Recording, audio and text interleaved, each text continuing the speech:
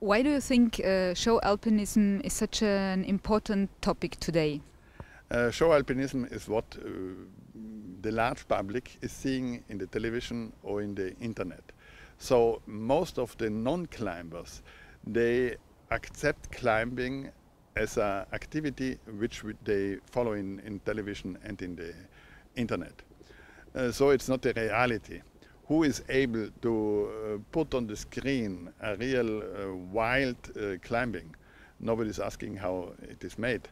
Is maybe the big climber. But in reality, the big climbs were always done in exposure, outside of any possibility to be filmed, in high difficulties and high danger. And I think that traditional climbing has to do with an evolution where the filming people and the photographers were always far away. Today they can reach quite every point of the world.